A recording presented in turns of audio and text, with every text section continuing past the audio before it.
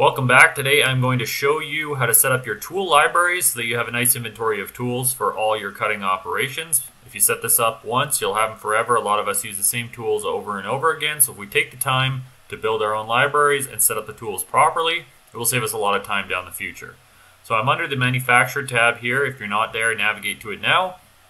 And we're going to go across to our Tool Library button here. So I'm going to click that. And this window is going to pop up. It might just be blank or it might come in with a bunch of tools.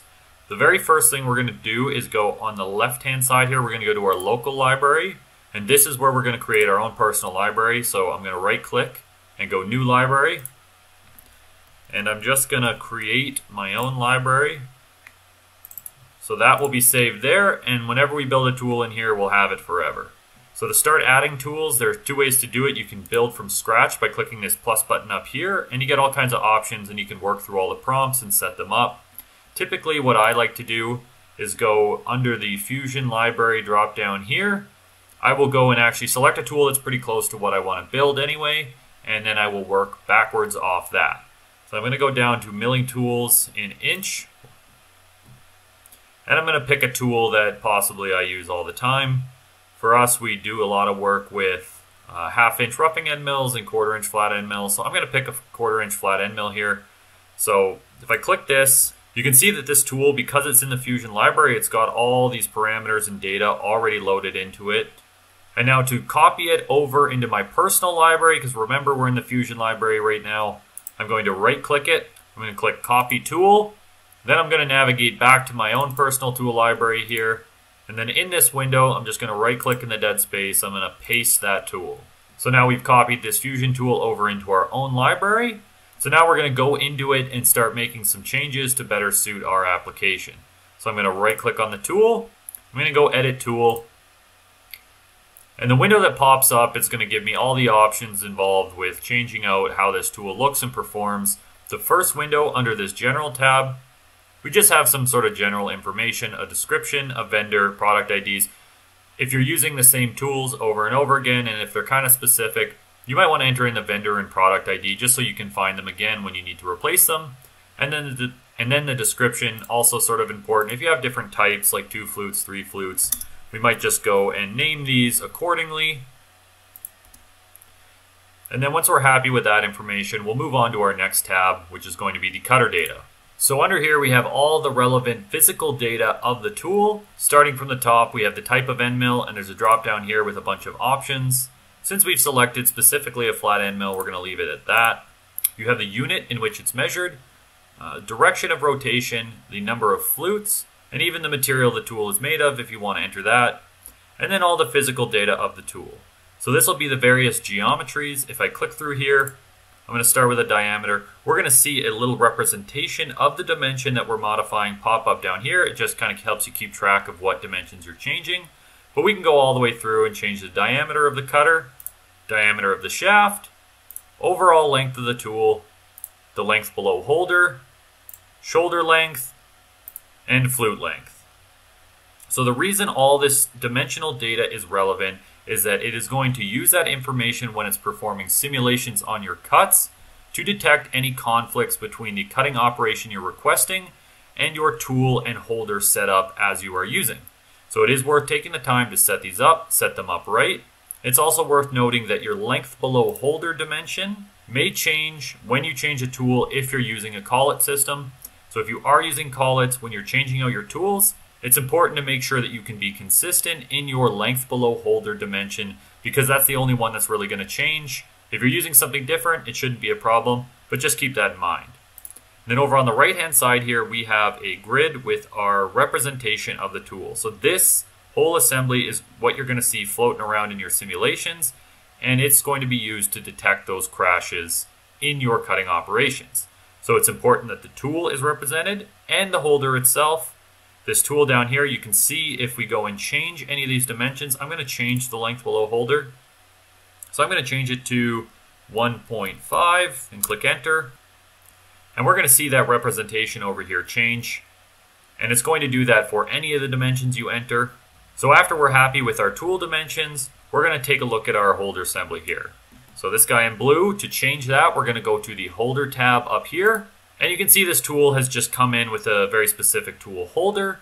If this closely represents what you're using, it doesn't need to be exact, but if it's close enough, then you can just continue to use it. If it does not look like what you're using, if you're using something narrower, you're going to want to change that representation so you get more accurate simulations, and possibly you can even run your cuts a little closer if your tool holder isn't this bulky. So you have a list on the side here with a bunch of options, and you can click through those and browse the various tool holders that are built into this library. For us, we're using a spindle with an ER20 collet system, and I find this guy right down under holders an inch. And right at the bottom, this BT40B4C30020, that's a big mouthful, but this guy looks very close to the end of our spindle, and this dimension down here pretty closely matches our collet nut. So this is the one I typically use for my tool holders. And once you find something you like, we can move on to the next tab, which is going to be the cutting data. So because we imported a tool from the Fusion 360 library, it came in with all these cutting presets on the left-hand side here. So that's a bunch of presets for different materials and different operations. And in the middle panel here, we have all the data specific to each one of those operations. So if I click aluminum roughing, for example, I have all these different settings already preloaded. The reason I like bringing in tools with these presets is all these numbers give me something to work off of when I'm making adjustments specific to my operation and machine. It's just a nice starting point.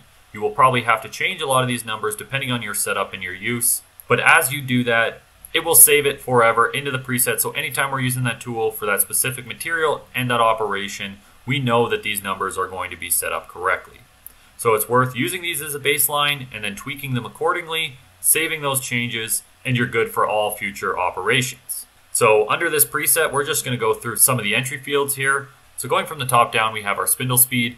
And this is pretty obvious, but this is going to be the spindle speed it is using during the cut. And then below that, we have our surface speed, which is going to be the surface speed of the tool face. And it is a function of RPM and tool diameter. Obviously, a larger tool diameter is going to have a higher surface speed when spinning at the same RPM as a tool with a smaller diameter. Next, we have our ramp spindle speed. This is the spindle speed it is going to use when it's performing a ramp operation, which is an entry strategy it uses while performing certain cuts. Next, we move into some of our feed rates. We have our cutting feed rate, which is just the standard cutting feed rate. We have our feed per tooth, which is a function of the feed rate, spindle speed, and number of flutes on the tool. We have our lead in and lead out feed rate, and these are the feed rates it's going to use when it is approaching and exiting a cut. And then we have our ramp feed rate, which similar to a ramp spindle speed is just going to be the feed rate it uses when it's performing a ramp operation.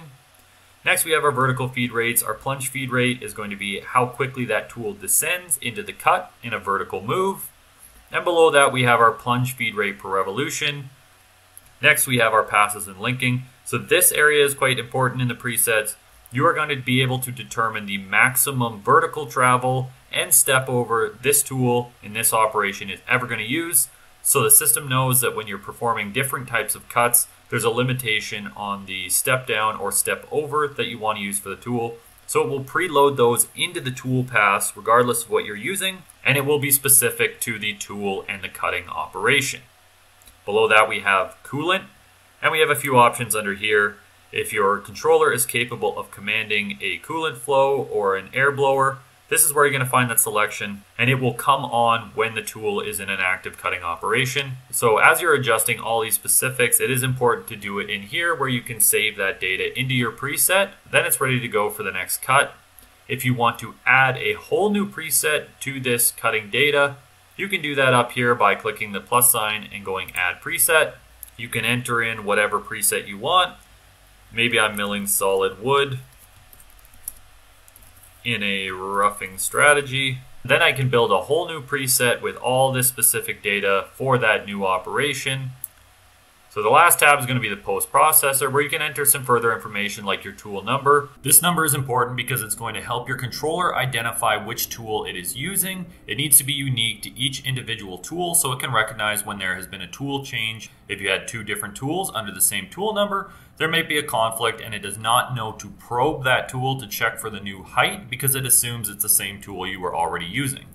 So next we have the length offset and the diameter offset. So these we're going to want to leave at 0. By leaving them at 0, it is going to use the dimensions we entered back under the cutter data, and it's not going to modify those in any way. So long as you've entered that data correctly, just leave these two at 0.